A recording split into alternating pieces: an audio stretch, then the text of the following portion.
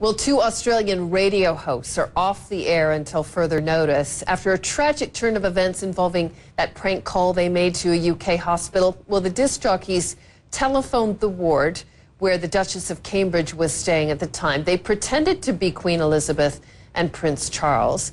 A nurse who fell for the hoax apparently killed herself on Friday. A tragedy just yards from where she worked. Jacintha Saldanha was found dead at an address close to the Edward VII Hospital, where she'd been a nurse for 4 years. Police say her death is unexplained and haven't commented on local media reports that she committed suicide. Earlier this week, Saldanha had fallen for a prank call by Australian radio DJs, ringing for news about the health of Prince William's wife, Kate.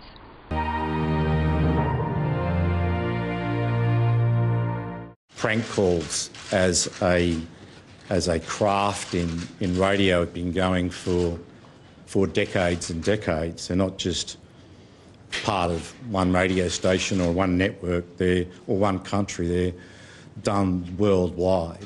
And, you know,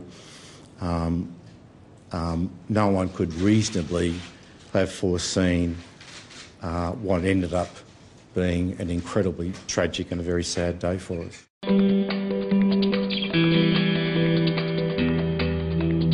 News of the prank was reported widely in the media, but it's understood she had not been suspended or disciplined by the hospital. The hospital had been supporting her through this very difficult time. Jacintha was a first-class nurse who cared diligently for hundreds of patients during her time with us. Everyone is shocked by the loss of a much-loved and valued colleague. The royal couple said they were looked after wonderfully well at the King Edward VII Hospital and are deeply saddened by the news.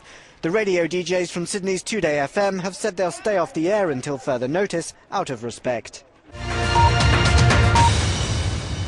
In a statement from St James's Palace, a spokesman said the Duke and Duchess of Cambridge were deeply saddened to learn of the death of Jacintha Saldanha.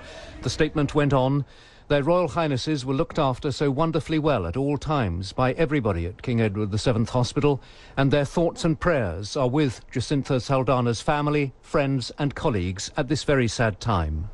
The prank call was made by two Australian radio presenters called Mel Gregg and Michael Christian. They work for a Sydney radio station called Today FM. The station has now offered its deepest sympathies. The two presenters will not be returning to the station until further notice. Nurse Saldanha was one of the staff on night duty at the King Edward VII Hospital last Monday night. The Duchess of Cambridge had been admitted a few hours earlier. At 5:30 on Tuesday morning, the prank call came through. She answered it and was taken in by the caller's impersonation of the Queen. She put the call through to a second nurse who was monitoring the Duchess. According to the hospital, Nurse Saldanha had not been disciplined or suspended as a result of what happened. Jacintha Saldanha was married with 2 children. In Australia, the DJs who made the call had no comment, but were said to be deeply shocked. Their Facebook page filled with angry messages from the public. Their employer said they will not return to their radio show until further notice, out of respect for what can only be described as a tragedy.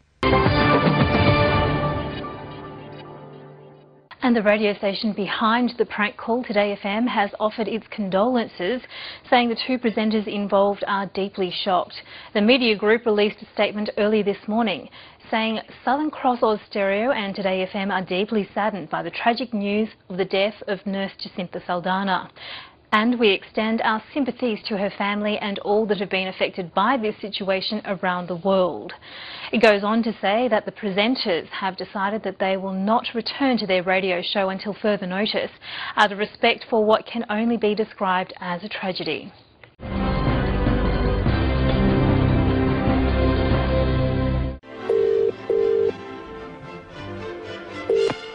Hello, good morning, King Edward VII Hospital. Oh, hello there. Could I please speak to Kate, please, my granddaughter? Oh, yes, just hold on, ma'am. Thank you. The hospital says the nurse may have felt responsible for transferring the call to the Duchess' room and committed suicide. It's a pretty stupid prank that went disastrously wrong, obviously. I don't think they meant any harm, but they should have probably thought about the consequence. The radio station has expressed condolences to the nurse's family and says it has removed the DJs from their radio show until further notice.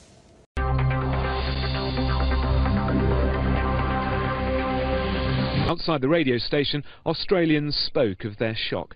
It's all very funny for the people listening, but at the end of the day, it's going to be sad for a family, isn't it? They should be sacked. They shouldn't have that opportunity to go back and say what they think, because what has happened is just so horrible. Obviously she's had some sort of personal issues. I don't think they can be held responsible for doing their job.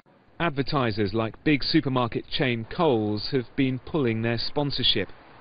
The Australian Communications and Media Authority has also said it wants to speak to station management. Commercial radio here in Australia constantly pushes the boundaries of taste and decency in the battle for ratings. Today FM has been rapped over the knuckles a number of times by the media watchdog here, but no previous stunt they've pulled has ever had such tragic consequences.